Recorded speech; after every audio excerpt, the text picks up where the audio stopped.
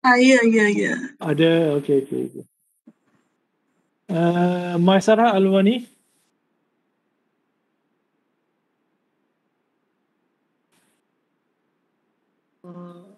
Saya doktor. Ada. Okey, thank you. Ada. Glenis Warren. Ada.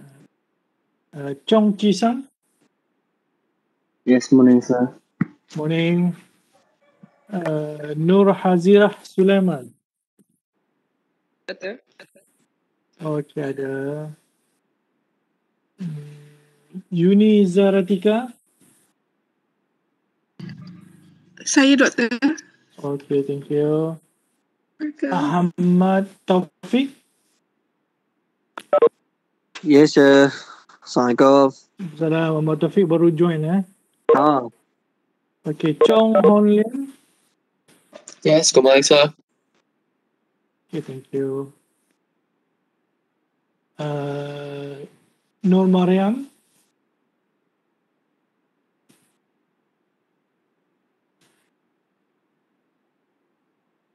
Lau Wen Yi. Lau baru join Okay, thank you Lau.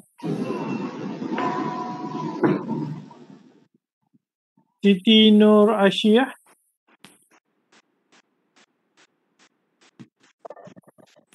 Morning doktor. Oh, ada Thank you. P King. Yes, morning doctor. Morning. Siti Rabiatul. Yes, morning doctor. Morning. Oh, suara clear Duduk mana Siti? Duduk dekat Sepang. Oh, suara very clear Good. Okay, Chan Yu Zuan. Yes, morning, doctor. Morning. Lim Yi Ying. Yes, good morning doctor. Okay, good morning. Then Nur Alia Nabila.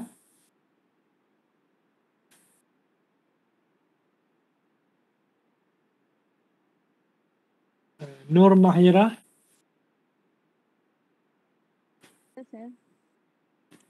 Ada. Then go for Nur Ain Syafiqah. Saya doktor. Ada. Okay, ada, thank you. Ong Zui Hui. Morning doctor. Morning. Ong pun baru scan 8:30. 8:33. Nur Hafizah. Morning doctor. Good morning. Amirul Hazim.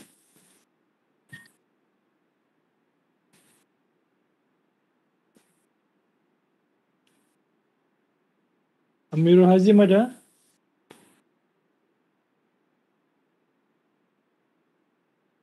Okay, kita just tanya lagi sekali. Aini Firhani.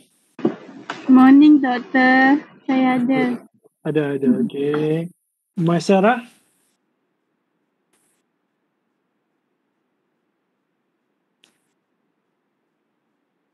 Maisarah ada?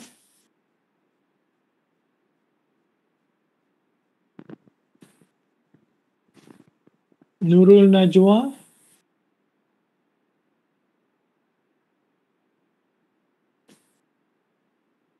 Muhammad Arif. Ada doktor. Oh, ada. Okey. Okay. Yohanis Imani. Ada doktor. Oh, ada. Okay.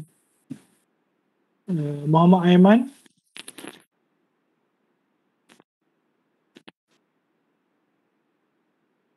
Nur Mariam.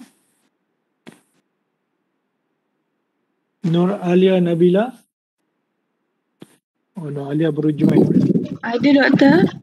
Okay, thank you. So, kita akan continue kita punya lecture dekat slide yang kita berhenti hari tu.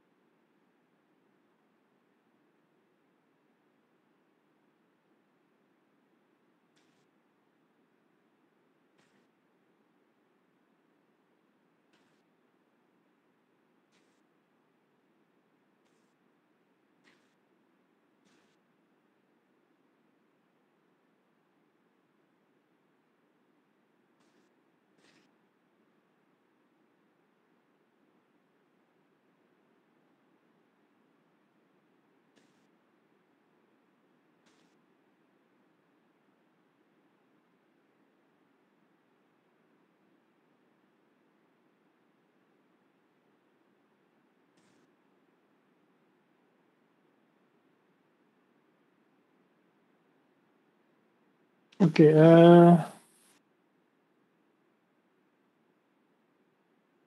Ahmad Nasharuddin. Ahmad Nasharuddin dah scan kan tadi kan? Belum lagi doktor. Tak boleh scan lagi. Oh, tak boleh scan lagi ya? You punya matric number apa? 277-895.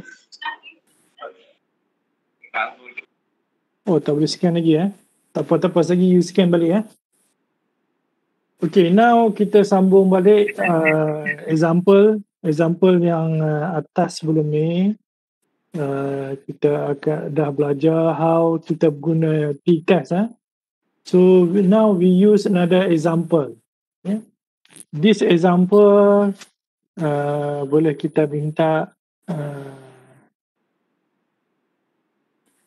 Wong Kong Wei. Oh, yes, doctor. Boleh baca? Testing for population mean with an unknown population standard deviation. Example, the current rate for producing 5 amps at nearly electrical is 250 per hour. A new machine has been purchased and installed that, according to the supplier, will increase the production rate. A sample of 10 randomly selected hours from last month revealed the mean hour production on the new machine was 256 units with a sample standard deviation of 6 per hour. At the 0.05 significant level, can nearly conclude that the new machine is faster. Okay, thank you Wong. Okay, this question kita nak pakai Z or T?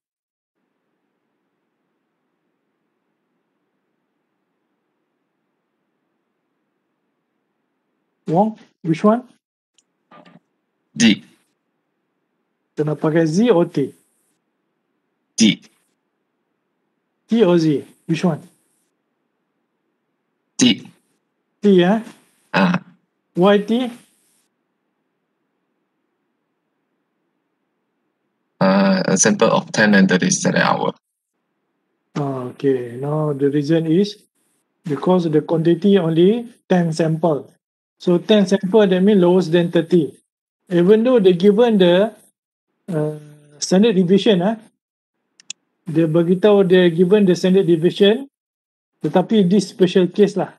Sebenarnya dia tak bagi standard deviation, but even though dia bagi standard deviation, but the sample is lowest than 30, so kita pakai t-test. Okay, the next step number 1, we develop the hypothesis. We say the H0 mu lowest or equal to 250, H1 mu more than 250 output. So level of significance 0.05. So test statistic, we use a T distribution. Okay. Because the population standard deviation is known and the sample less than 30. Boleh? Why we use the T distribution. Okay, next step number 4. We need to calculate the T value. So T value, this formula, X minus mu divided by S divided by square root N. So X bar 250 divided by 256 minus 250 divided by 6 divided by square root 10, we get 3.162. So kita cuba minta Yohanes Imani.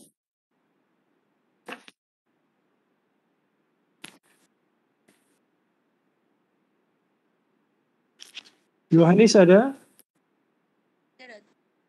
Ada kalkulator?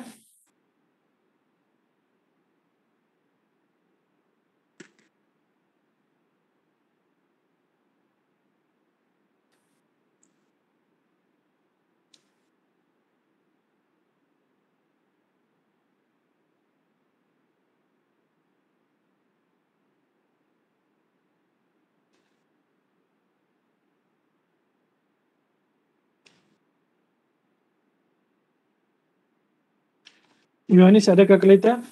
Ada. Cuba dapatkan value dia betul tak betul? 256.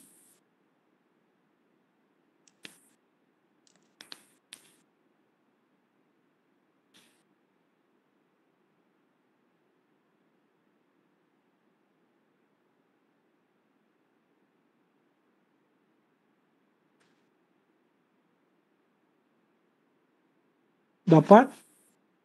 Dapat doktor. Berapa you dapat?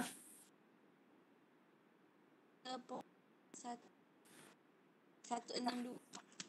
Okay, we get this value 3.162. Yang ni adalah T value. Okay, T calculation T calculation. Now dia punya critical value adalah 1.883. So yang ni kita kena dapat daripada T distribution table. Cuba buka table T distribution.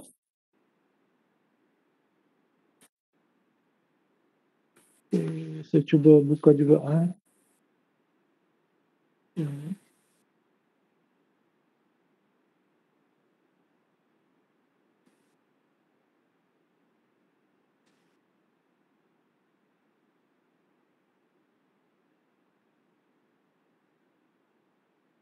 Dos siapa yang ada buku boleh buka buku. Dos siapa yang tak ada buku boleh type dalam Google. You type T distribution table.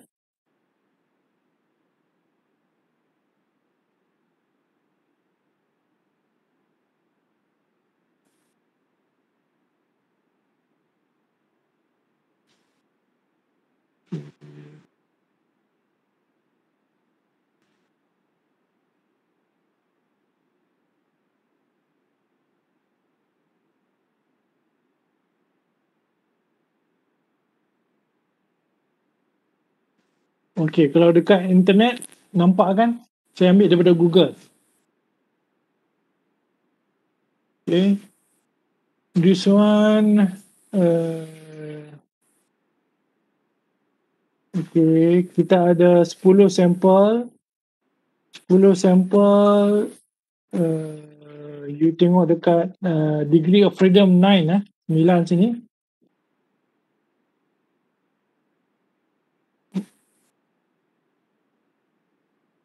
Oh, degree of freedom is 9. Okay, then kita dapat 0.05 one tail. Intersection kita dapat 1.33. Dekat sini 1.833. Dapat tak? Boleh tanya Nur Fadilah.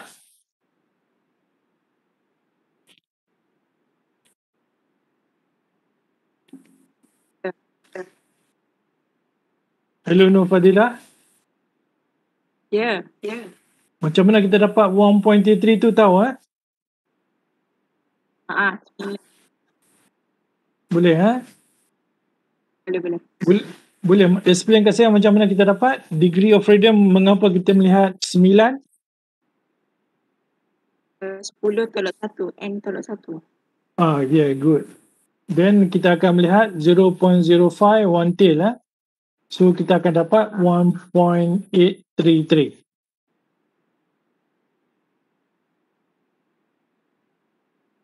Boleh Boleh. Okay, thank you.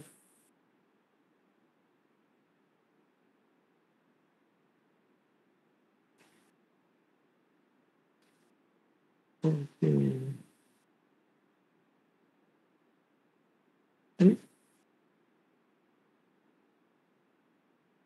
Mengapa dia tak keluar yang tu Kita patah balik.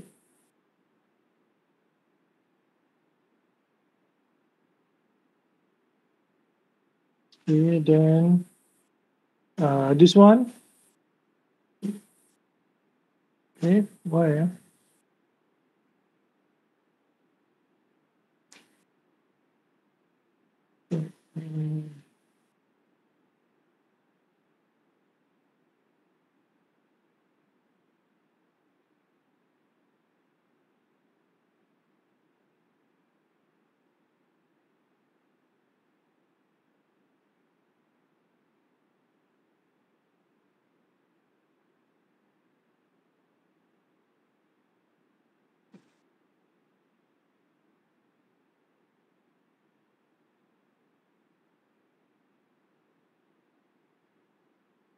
Okay.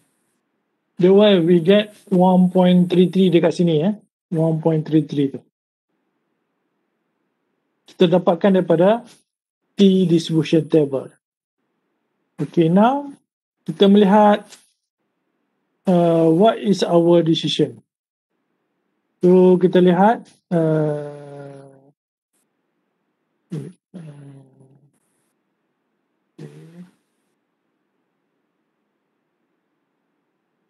kita melihat kita punya decision.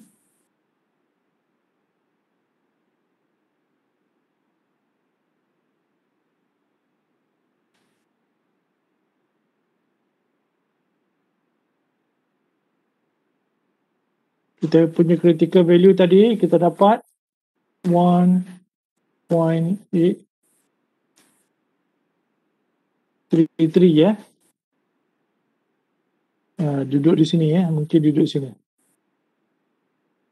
So calculation value kita dapat berapa? Calculation value dapat 3.162. So calculation value kita dapat 3.162 duduk dekat sini somewhere di sana. We get 3.162.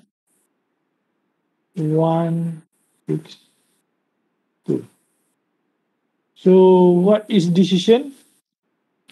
Cuba kita tanya Nur Sufi Najwa.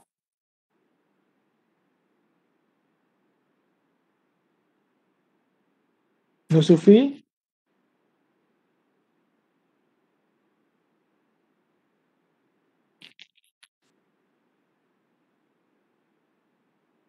Nur Sufi Najwa ada dengar? Ada. Okay, what is decision? Apa keputusan dia?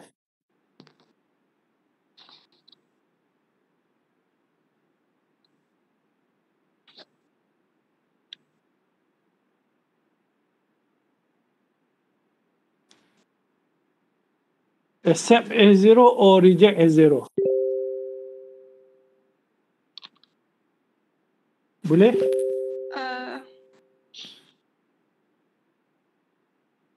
Accept. Accept S0. Ya. Betulkah?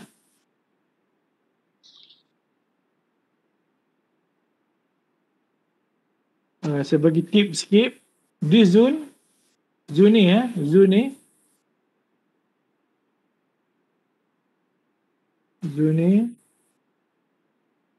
adalah do not reject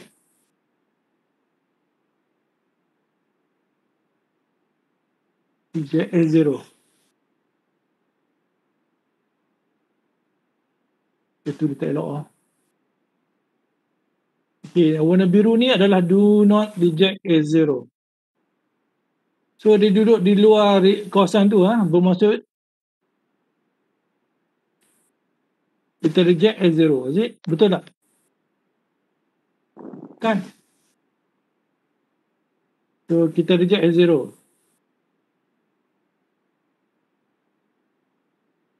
Sebab dia duduk kawasan dia duduk di lebih pada zone tu. So kita reject S0 kan? Betul tak? Nur Sufi Najwa? Ya, Doktor. Kalau kita reject S0, kita accept H1. Kan? Kita accept H1 kan? Sebab kita dah reject S0, kita accept H1. H1 kata apa? What H1 say? Kita tengok balik. H1 say mu more than 250. Bermaksudnya kita boleh menyatakan the null hypothesis is rejected. Okay, the mean number produced is more than 250. Okay, Nur Sufi, cuba baca yang step number 5 ni. Make a decision and interpret the result. The null hypothesis is rejected. The mean number produced is more than 250 per hour. Okay, thank you. Dan cuba kita tanya Lian. Lian Weili. Ada doktor. Okay. Lian, based on this graph, okay, kita dapat the t value 3.625. Kita reject as zero. Why kita reject as zero? Why we reject as zero? Because more than 250. Because the more than 1.833, bukan 250. So because they duduk atas pada 1.833, so we reject A0. What the A0 say? They mean A0 say, so we reject A0, we accept H1. H1 say mu equal to more than 250. Okay, thank you, Lian. Okay, thank you. Okay, siapa yang confused? Okay, next kita sambung kepada p-value. Okay, p-value. Instead of kita buat sebelum ni, kita ada buat z-test and t-test. Kita belajar t-test and t-test. Tetapi p-value also can do in hypothesis testing. So kita cuba minta Cheng Mei. Yes, Doctor. Cheng, tolong baca Cheng. Slide nama ni. P-value in hypothesis testing. P-value is the probability of observation in a sample value as extreme as or more extreme than the value observed, given that the new hypothesis is true. In testing a hypothesis, we can also compare the p-value to the significant level. Okay. In general rule using the p-value, reject H0 if p-value is smaller than significant level. Okay, thank you Cheng. Ini paling penting ini paling penting. Okay, ini kena ingat Ini dia menyatakan, he said we reject S0 if p-value small than significant level. Okay? Significant level is alpha. If we get p-value small than significant level, so we reject A0. Ini dia punya keyword So dalam p-value kita kena ada keyword. This one keyword. So yang ni adalah kita punya let's say formula lah. Okay, that means we reject A0 if the p-value lower than significant level. Okay, we see how we use the p-value. This one, the previous example where they develop the hypothesis A0 mu that equal to 200, H1 mu more than 200. Okay, yang ni previous example Previous example, I think dalam slide number berapa kita tengok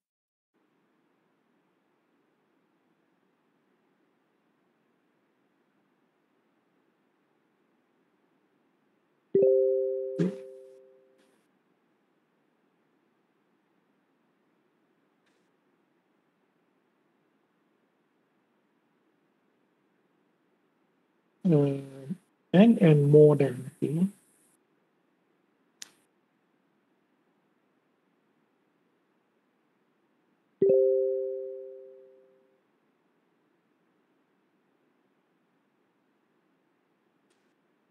Okay, dia ambil pada example ni. So the example di sini they take from this example to determine what the p-value. Okay. What is a p-value?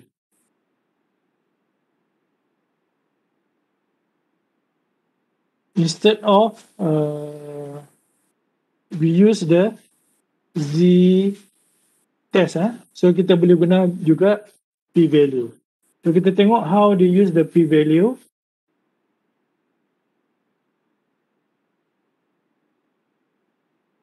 Okay. S0 mu lowest or equal to 200. Each one mu more than 200.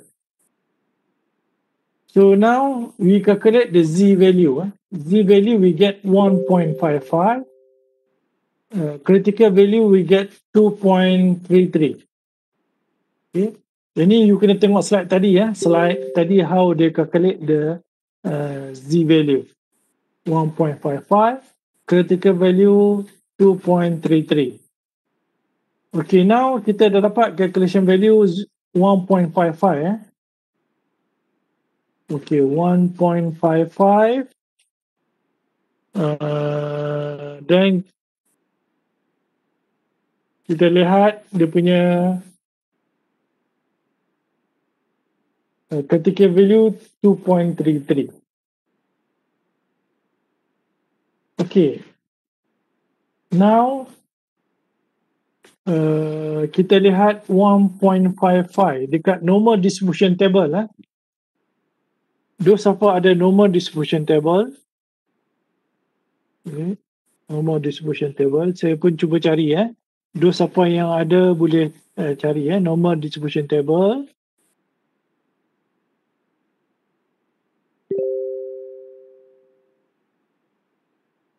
Okay, dekat normal distribution table.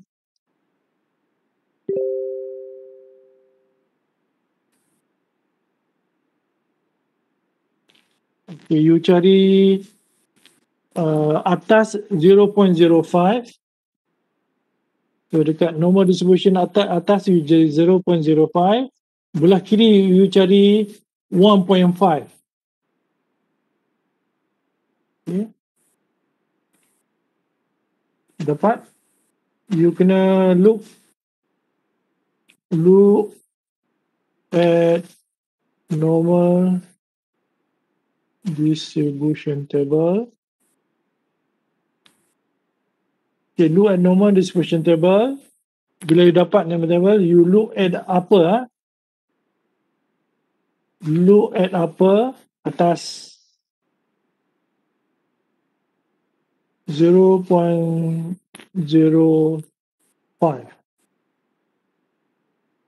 Look at the right. Look at the right of the table at 1.5. Okay. So we can get the value 0 interchange. That means they get the value of 0.4394. Kita akan dapat get value 0.4394. Okay. Boleh semua dapat Normal distribution table, kita cuba tanya Muhammad Nur Ikram.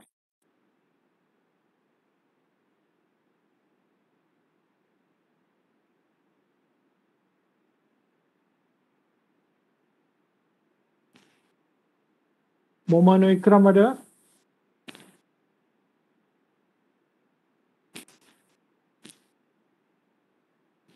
Okay, tak respon Quiziming.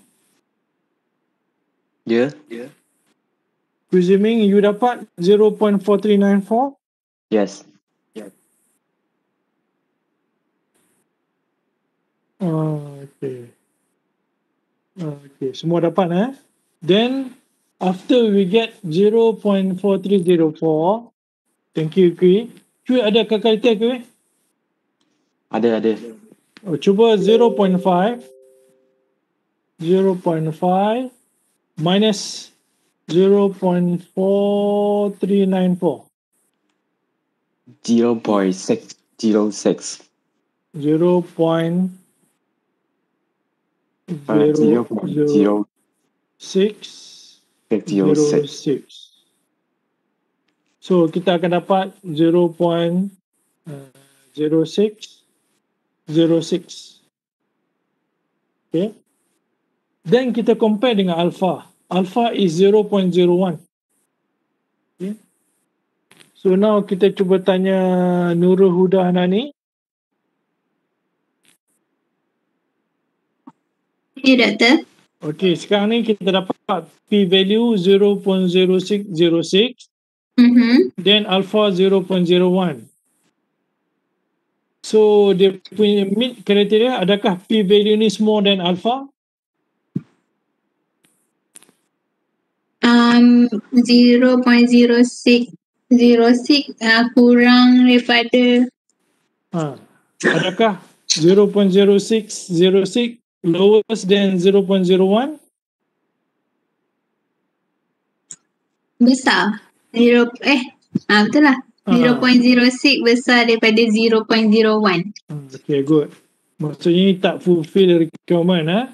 So we cannot reject as zero, is it? Betul tak? Nuruda?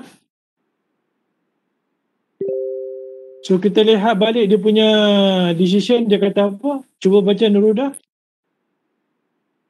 Decision rule using the p-value, reject HO if p-value kurang daripada significant level. So how about this case? 0.06 lebih daripada 0.01. That mean cannot, kita tak boleh reject S0 lah. Kita accept H1. Kan dia punya decision fail to reject S0 because 0.06 is more than 0.01. That means we fail to reject S0. Okay, that means we accept the S0. Betul kan? Betul. So we accept S0. S0 say what? S0 say mu lowest or equal to 200. Okay, so menyatakan bahawa kita punya mu S0 is lowest or equal to 200. Okay, ini nak menyatakan bahawa kita boleh guna p-value. Kita say kita boleh guna p-value, okay, untuk buat decision. Instead of kita pakai z-test or t-test.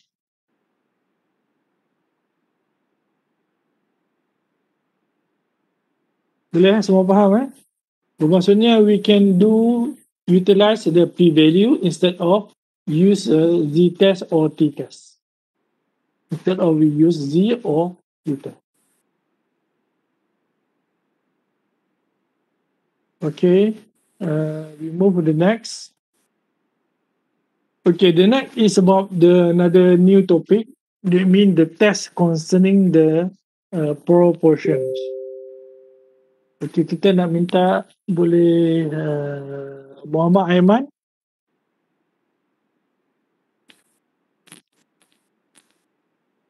Muhammad Aiman ada?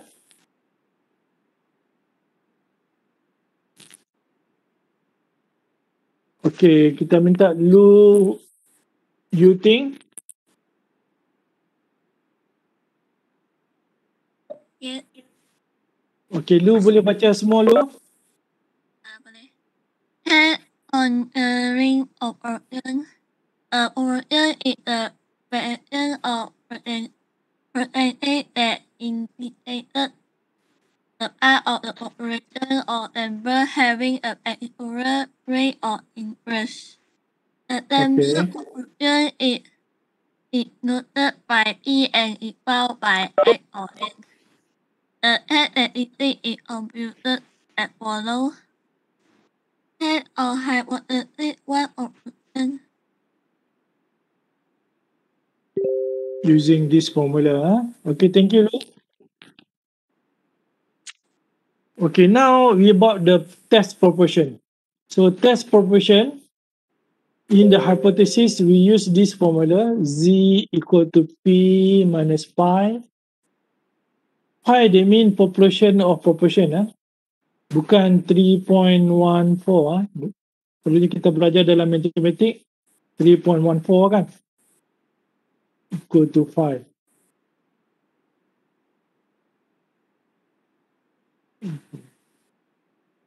Bukan yang ni, bukan yang ni, not this one. So pi that mean the population proportion.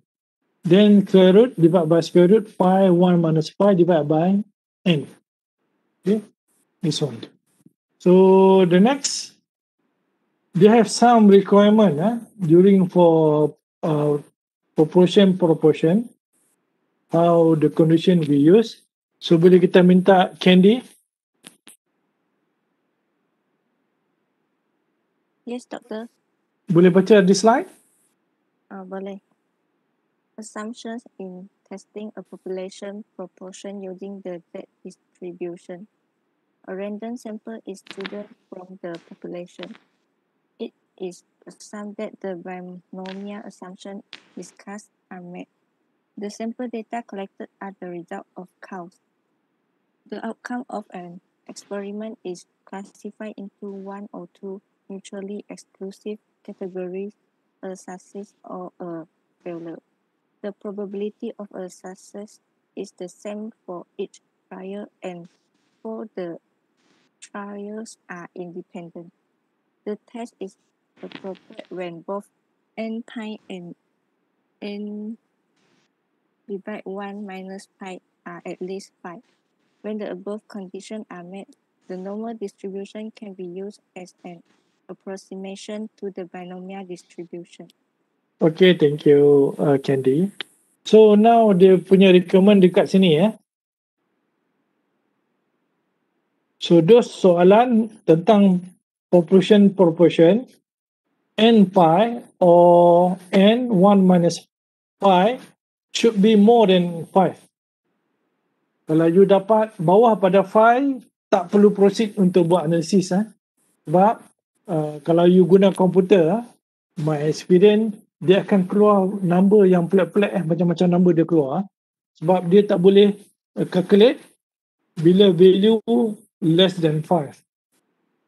Okay? Dia kena more than 5. Itu first requirement.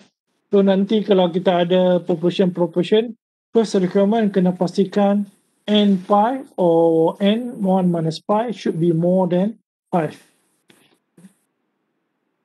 Lowest than that, kita tak payah perlu buat calculation.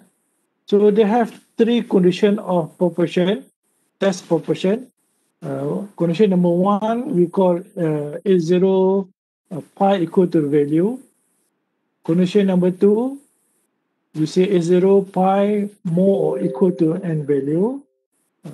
Number 3, we say pi is lowest and equal to value. So we're using only one formula. We use the Z formula sahaja. So equal to P minus pi divided by square root n1 minus pi divided by n.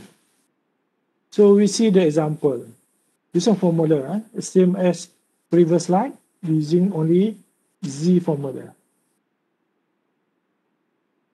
Okay, cuba kita tengok example. This example kita minta George.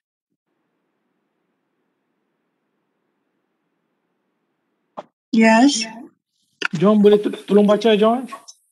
Okay. Test statistic for testing a single population proportion. Suppose prior elections in a certain state indicate it is necessary for a candidate for governor to receive at least 80% of the vote in the northern section of the state to be elected. The incumbent governor is interested in assessing his chance of returning to office and plans to conduct a survey of 2,000 registered voters in the northern section of the state. Using the hypothesis testing procedure, assess the governor's chance of re-election. Sample proportions is 1,550. Use significance level 0.01. Okay, thank you.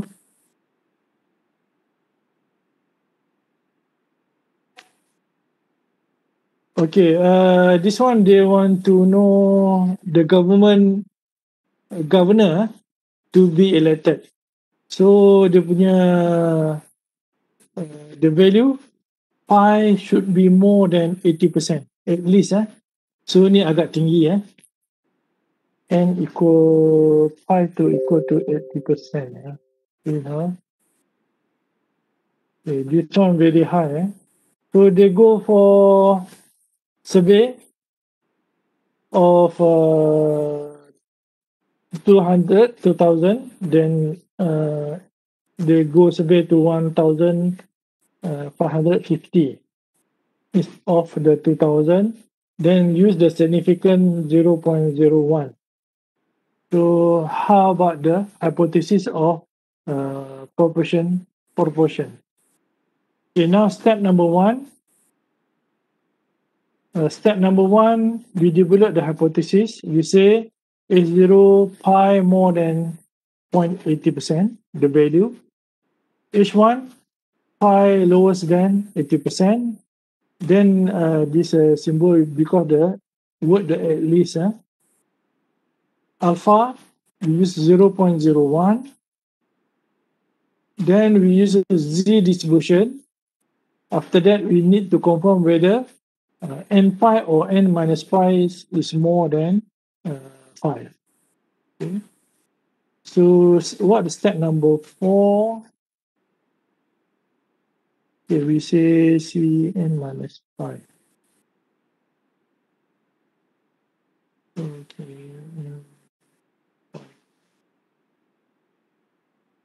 Okay, sekarang kita cuba cari n minus 5. Berapa value dia? Cuba kita minta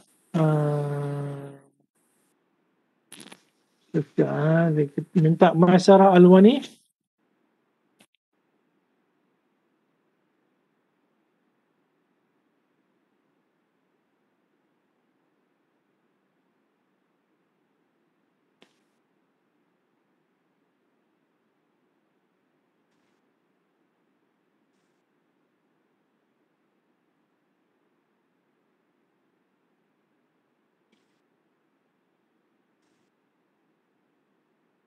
Masyarah ada?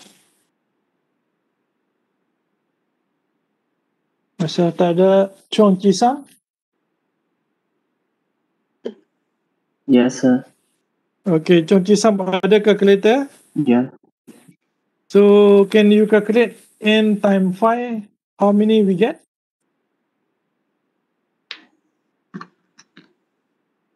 Based on this question. 1,240. You get value berapa? 1,240. 1,400? 200. 200? And 40. 40. How you calculate? 1,550 times 80%. Good. Now 80%. So if we calculate, okay, thank you. Chong Kisang. So we must calculate n darab 5. Okay, n dia beritahu dekat previous ni, n adalah 1,550. N adalah 1,550. N. So pi, sorry, pi adalah 0.80% or 0.8.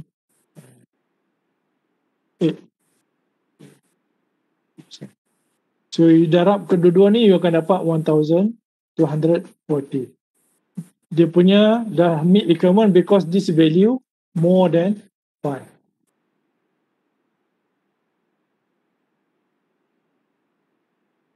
Okay, maksudnya 1,240 more than 5. Okay, the next step, we calculate the value, use the Z formula. Okay, use Z formula, kita minta Nur Hazira. Ya, doktor. Nur Hazira ada calculator? Ada, doktor. Cuba dapatkan 1550 divide by 200 minus dengan 0.8 bahagi dengan square root 0.8. Kejap, doktor. Okay.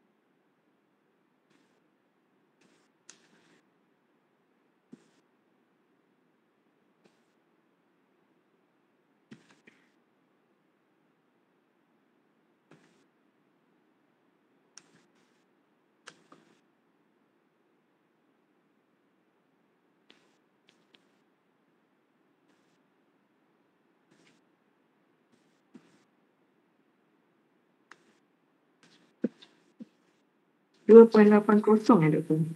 Okay, betul. Tapi dapat minus 2.80. Negatif 2.80. You akan dapat somewhere di sini lah. Kurang. This value. 2.80. Now the next step, kita nak tahu dia punya how we get 1.65. Okay, kita lihat dekat normal distribution table. Cuba kita tanya. Ya. Kita lihat normal distribution table. Saya pun nak buka sekejap. So, semua look at normal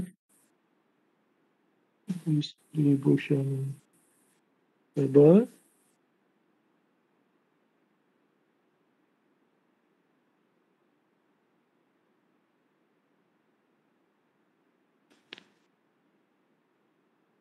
Okay, 0, that means we get 0.5 minus 0.05.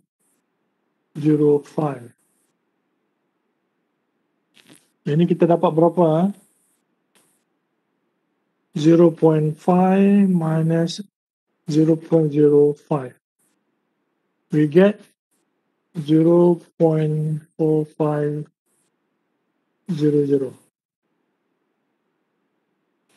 Okey, kita cuba lihat dekat normal standard normal table 0.4500.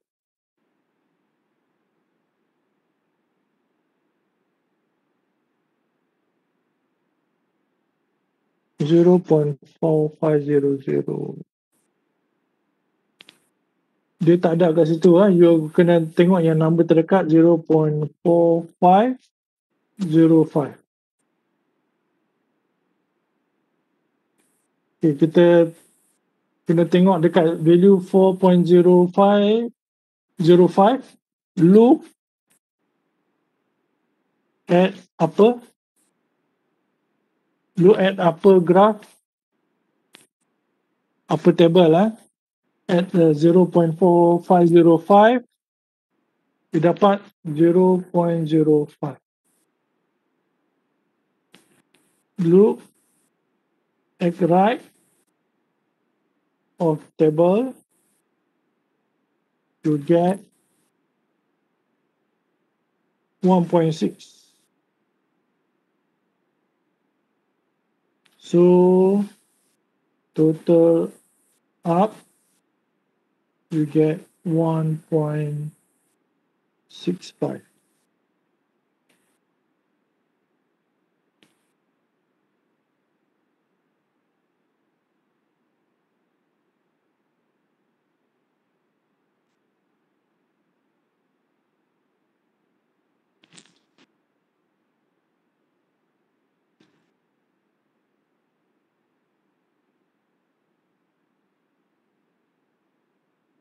Okay, Uni Zaratika. Ya, Doktor. Macam mana kita dapat 1.65 tahu How we get 1.65?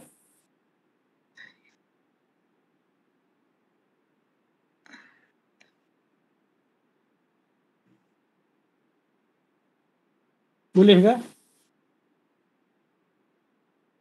Ya tu saya kurang jelas, Doktor. Okay, you kena tengok dekat normal distribution table. Ada normal distribution table ada tak? You kena tengok through Google normal distribution table.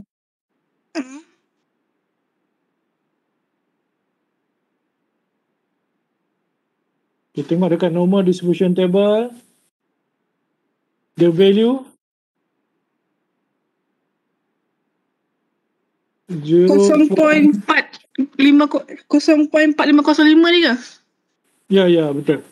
Okey. Dekat atas tu dia tulis apa atas? 0.05. Okey, belah kiri 1.6. Then kita akan dapat 1.65. 454. Betul, boleh Boleh. We get 1.65. Jadi Terima kasih, kita Doktor. dapat value 1.65.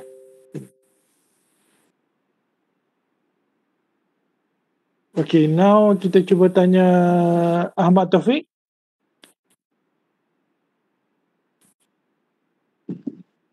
Ya, Doktor.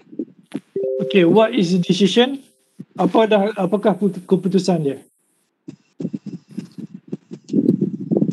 Keputusan dia kita terima is 0. Betulkah? Negatif 2.080 lebih kecil dah kita terima is 0 Doktor. Betulkah ni? Macam salah 2.80 negatif. Kita reject is 0 Doktor. Reject is 0. Okay, thank you Ahmad Taufik. So this green zone is S0 is not rejected. They mean now minus 2.80 under this zone. This zone is we reject the S0.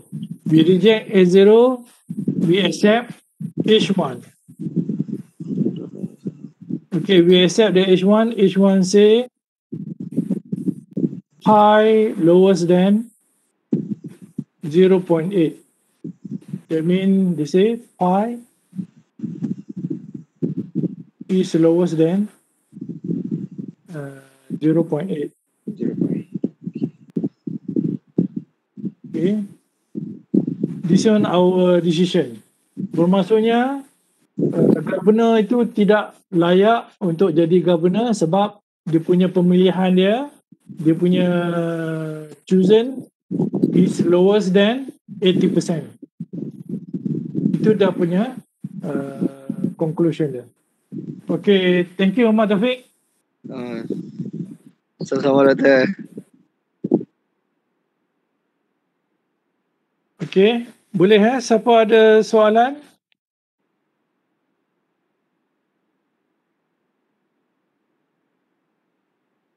Okay, now next we move to the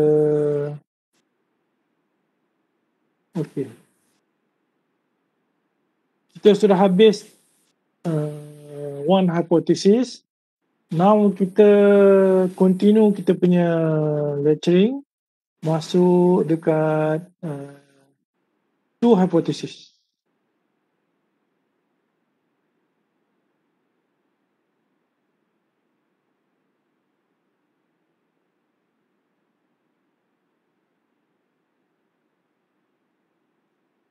Okay.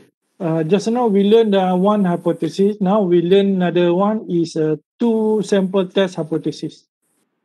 Okay, we learn the new topic. They call two sample test hypothesis. So what the two sample test hypothesis? They mean we have two independent. So then another one we learn about two population. About two, more than two. Then they have conduct the hypothesis two independent. So this one also two independent. So explain about IB and DB, then they will hypothesis. That means this topic we learn about two group of independent. Yang sebelum ni kita belajar only one. Okay, kita melihat example what condition kita pakai two sample test hypothesis. Boleh kita minta Nur Mariam ada?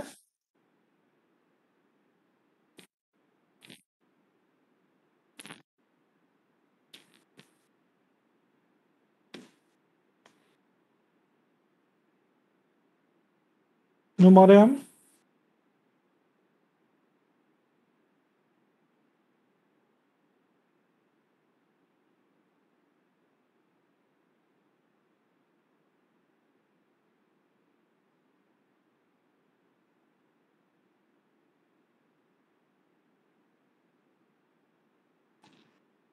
Okay, Nur Mariam tak ada. Lau Wenyi? Yes, Doktor. Lau, boleh baca slide ni? Slide number 03. Boleh. Comparing two populations, some example. Is there a difference in the mean value of residential real estate sold by male agents and female agents in South Florida? Is there a difference in the mean number of defects produced on the day and the afternoon shift at Kimberly Products? Is there a difference in the mean numbers of days absent between young workers under 21st years of age and older workers more than 60 years of age in the fast food industry? Is there a difference in the proportion of USM graduates and UKM graduates who pass the state certified public accountant examination on their first attempt? Okay, thank you, Lau. Now we have two conditions. That means we have male and female agent. So we can use two hypotheses. So we want to know the day or afternoon. That means they have two conditions. So another one, we use the young workers or oldest workers. Also we use the two hypotheses. Then another one, we use the USM graduate and UKM graduate in terms of CPA. So we use the two population. So condition dia macam mana kita guna two hypothesis. Okay, untuk use the two population, kita akan guna these two formula. These two formula, condition yang pertama, the sample size is more than 30 or sigma 1 and sigma 2 are known, kita guna this formula. Okay, Z equal to X bar 1 minus X bar 2 divided by square root standard deviation power by 2 of group 1 divided by N1 plus standard deviation power by 2 of group number 2 divided by group N number 2. So another formula we use, sample size is 30 but sigma unknown, not given. So we use standard deviation power by 2 divided by N square root 1 square root plus standard deviation group number 2 power by 2 divided by n2. Okay, so they have two conditions, either formula number 1 or formula number 2. It depends on the quotient. Okay, now we see the example lah, kita melihat contoh dan kita boleh minta Siti Nur Asiah.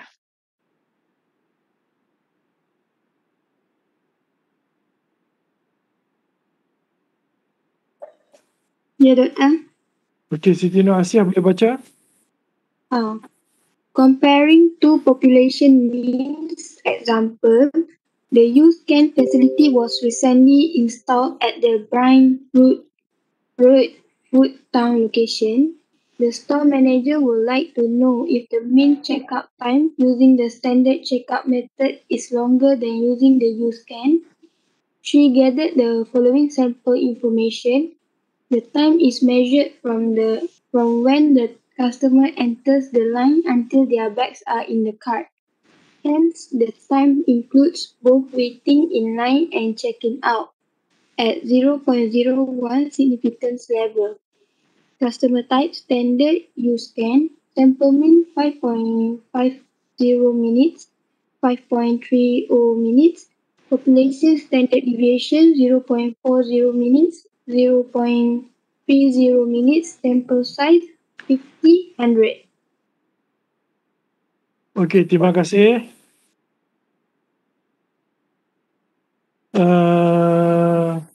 Okay, now this question, there ada two condition. That mean standard and U-Scan.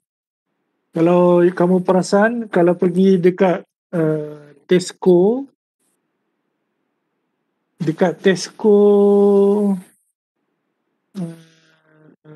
you akan boleh bayar dua condition.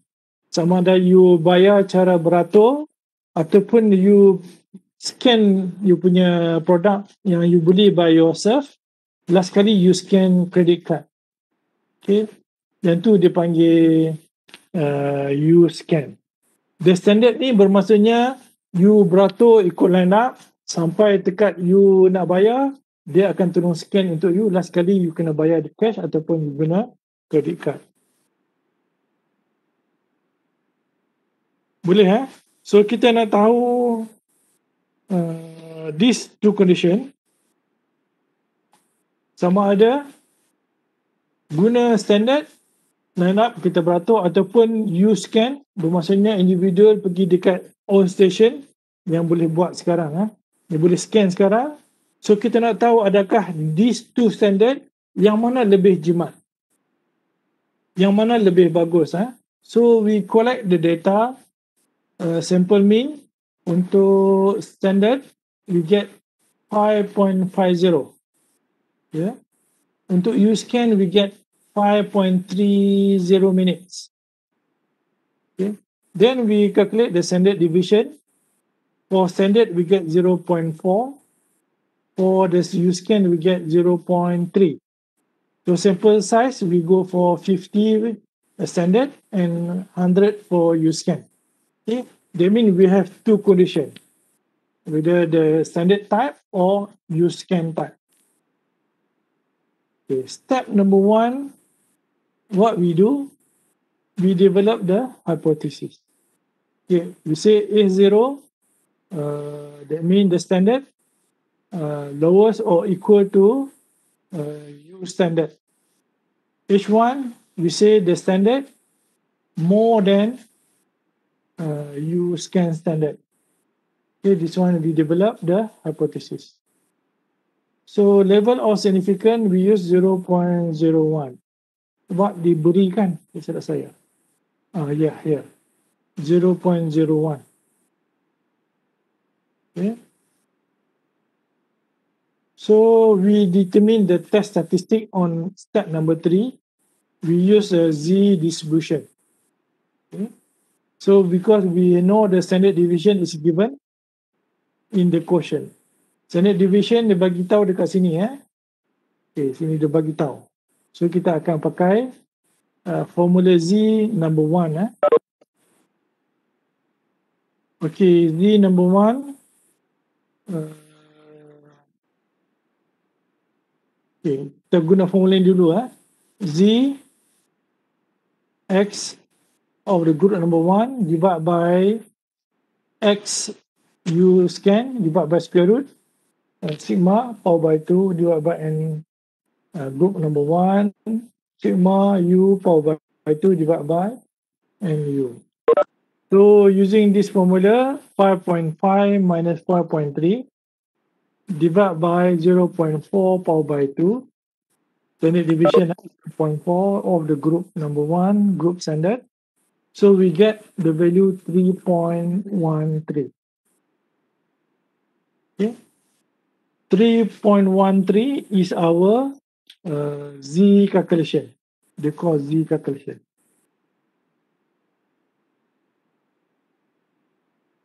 Z calculate. Now,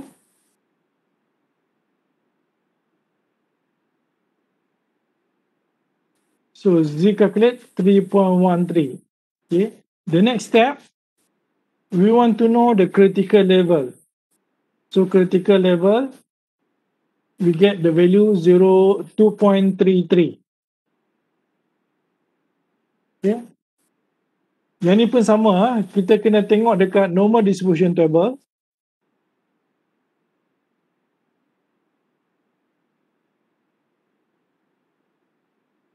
You tengok dekat normal distribution table, 0.5 minus 0. Sekejap saya nak tengok dia punya significant level.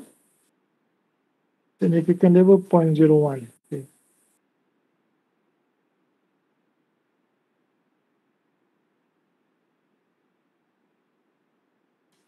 Okay, 0.01.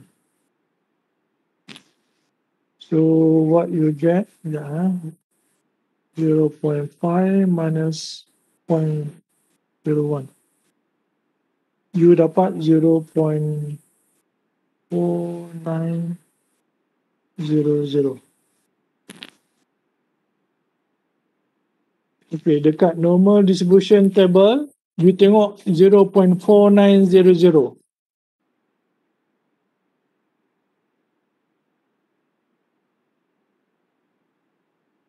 You tak dapat, you akan dapat dekat 0.4901. Okay, you dapat 0.4901 dekat normal distribution table. You tengok yang atas apa?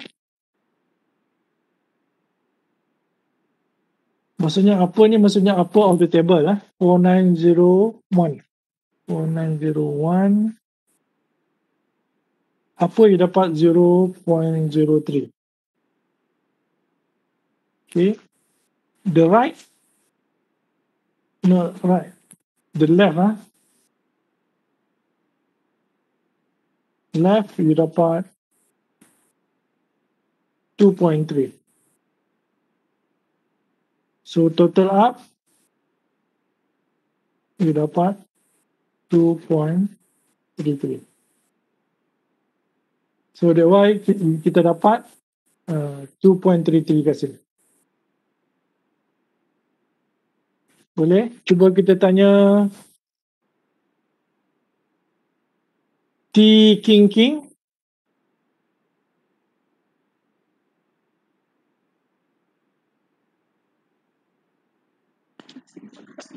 Yes, Doctor. So how we get 2.33, faham? Faham.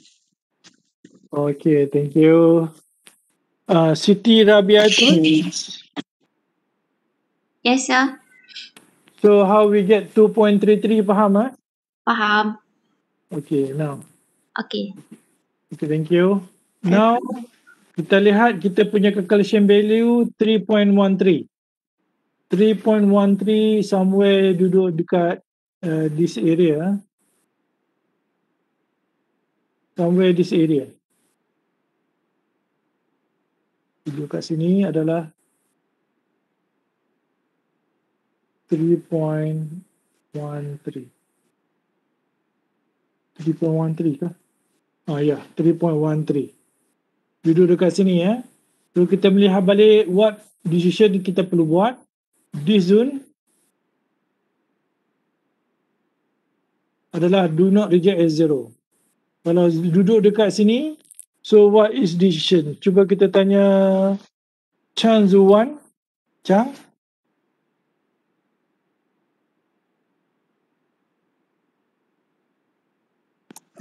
Saya. Sir.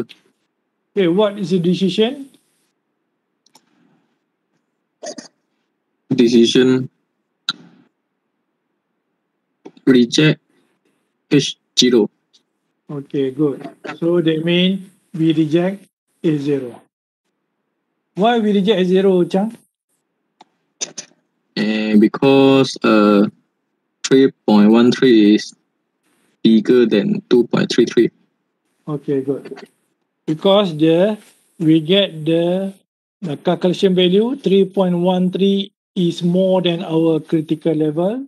Critical level is only 2.33. So resulted we calculate 3.13 more than that. So we reject A0. What we reject A0, we accept H1. So what H1 say?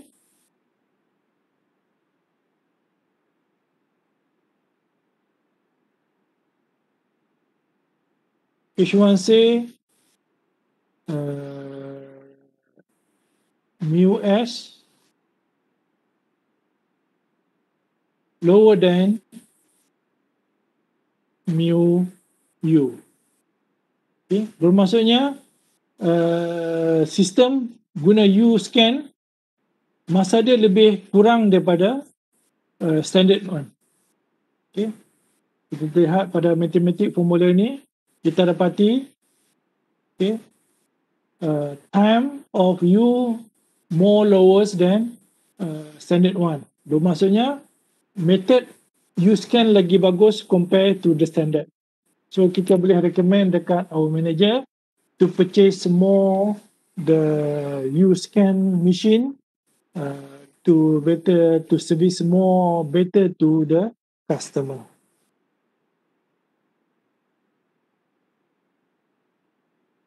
Boleh ya?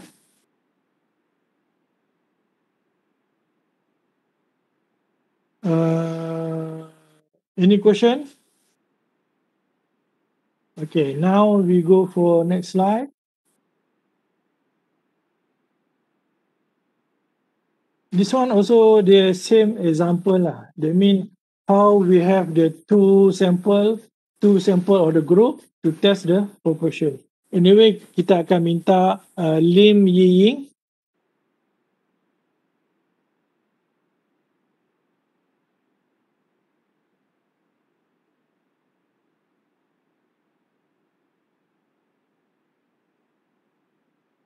Hello Lim.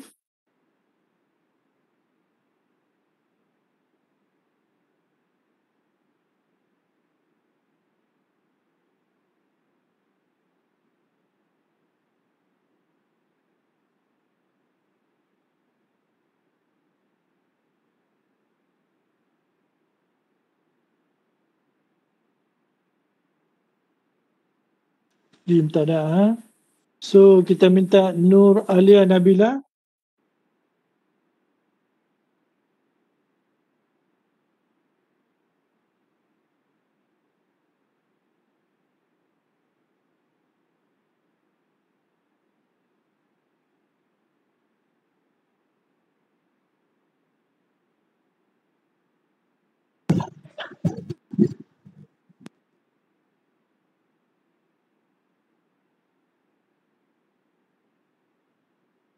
Oh, Nur Alia pun tak ada. Ha?